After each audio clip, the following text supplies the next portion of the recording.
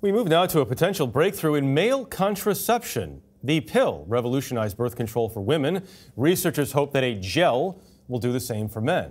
Dr. Narula is here with more on all of this. A story that got a lot of people talking today. Yes. Tara, how does this work? So for any product like this to move forward, it's going to have to be safe, effective, and reversible. This product's been in development for about 10 years, and essentially it's a combination of two hormones, testosterone and progestin.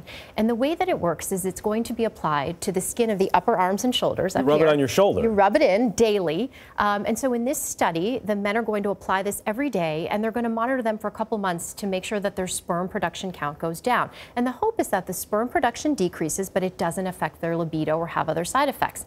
After the sperm counts effectively decreased, then for a year, couples will be followed, in this case 420 couples, to see how effective it is in preventing pregnancy and also how much the couples like it. But this isn't expected to be rolled out next year. Away. Yes, about 10 years away. This is a first trial. It'll need more research down the road. There is no birth control for men right now. Why is that? It's a complicated issue, right? So right now, men have condoms, withdrawal, and vasectomies, none of which are ideal, right? Failure problems among lack of reversibility with a vasectomy.